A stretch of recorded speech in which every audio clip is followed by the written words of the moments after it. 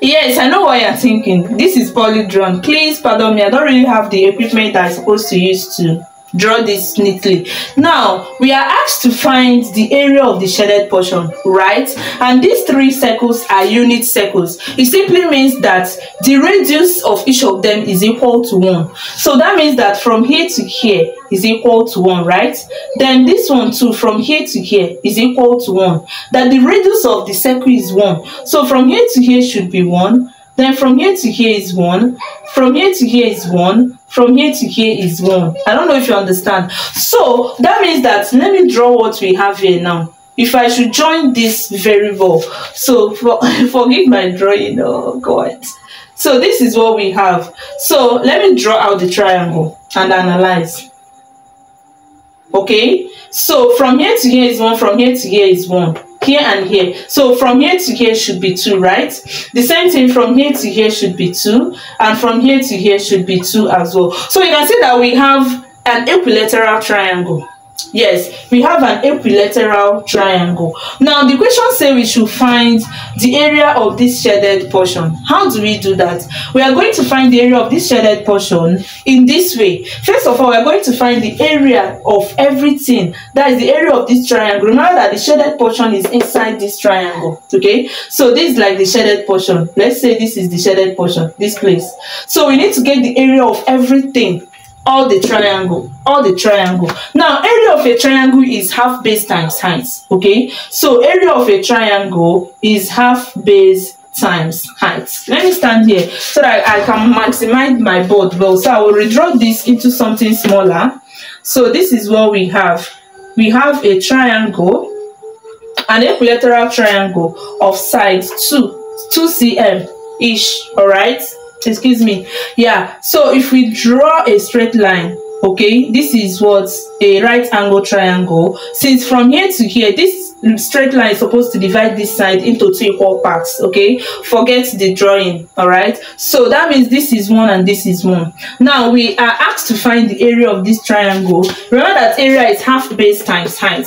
Now this is our height. You notice that the height is unknown. We don't really know the height. So how do we get the height? Remember the Pythagoras theorem that states that if you want to get the product of the square, okay, let me do it this way. The Pythagoras theorem states that if you have a right angle triangle, okay, this is your hypotenuse, right, and this is your other sides. Let's call this A, B, and let's call the hypotenuse C. The Pythagoras theorem states that the hypotenuse, which is C squared, is equal to A squared plus B squared. That is what the Pythagoras theorem states, which I know we are all familiar with that.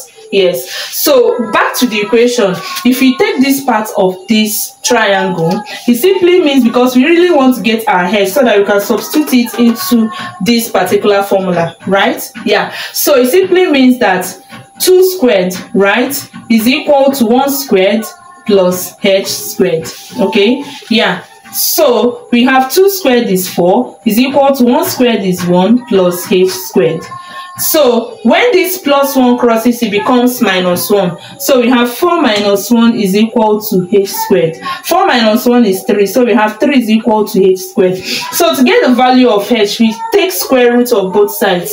So we have square root of 3 is equal to square root of h squared. So this will cancel this.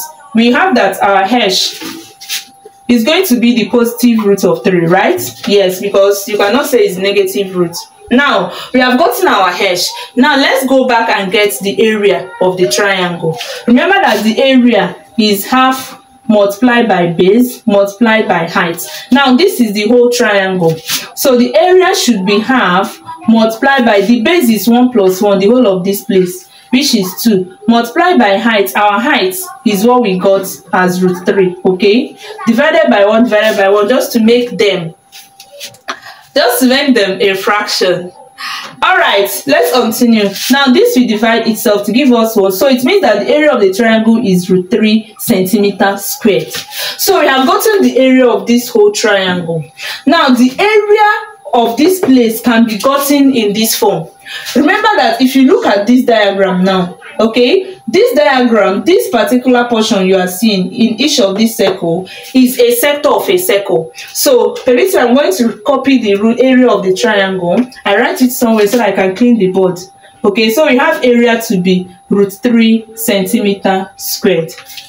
Okay, I actually saw this question somewhere and feel to like I should share it with you, my subscribers. Okay, so this is it. Now remember that this is the sector of a circle. Now for each of this circle, let's find the area of the sector. Area of the sector. Now I'm going to explain why. Area of the sector. Okay, one sector. Now why are we doing that? Remember that we have this as our triangle, all right, and this is part of the circle, right? All these are the sectors, 1, 2, 3, and this is the whole triangle. Now this is where we are looking for the shaded portion. To get the area of this shaded portion, we need to get the area of this whole triangle, which we have gotten. Let's call it T. We are going to minus the area of the sum of this and this and this. If we get the area of these sectors and add them together, all right, when we get the area of these sectors and add them together, let's call it S. If we say the area of this whole triangle T minus the area of the sum of these sectors S, we are going to get the area of the shaded portion. Hope you now understand what I'm doing. Okay, so let's first of all get the area of the sector. Now area of a sector is theta divided by 360 times pi r squared. Now theta is the angle of this sector. Now look at this sector. Remember that this is what? An equilateral triangle. This is an equilateral triangle of 2, 2, 2. And the angle in an equilateral triangle, all the angles are equal as well, and they are equal to 60.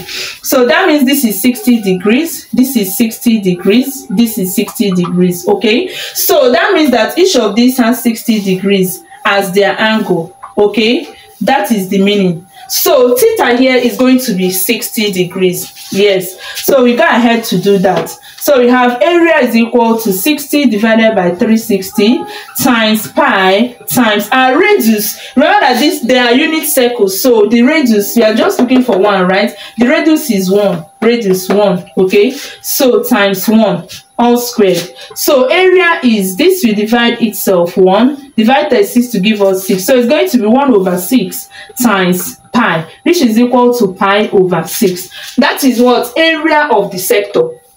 But remember that we have three sectors, 1, 2, 3. So the area of the 3 sectors now, area of the 3 sectors will be pi divided by 6 times 3, right? Over 1. Now 3 divide itself to give us 1, divide 6 to give us 2. So we have that, this implies that area of the 3 sectors is pi over 2. Pi over 2. Amazing, right? Now let us go ahead and get the area of the shaded portion. Now the area of the shaded portion is now simple. It's going to be the area of the triangle minus the area of the 3 sectors, right? So permit me to clean this. So area of the shaded portion, will be equal to area of the triangle minus area of the 3 sectors. Okay, so we have area of the triangle, remember we got √3 minus area of the 3 sectors is pi over 2. So this is equal to, this sentence as √3 over 1, which can be written as √3 times 2 divided by 1 times 2, all right, minus pi over 2. I want to get them to have the same denominator. Okay, so this is equal to √3 times 2 is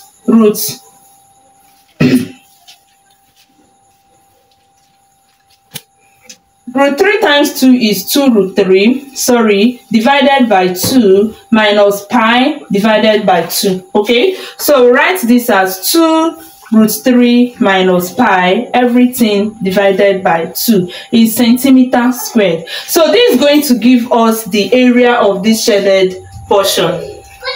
Yes, thank you so much for watching. See you in my next video.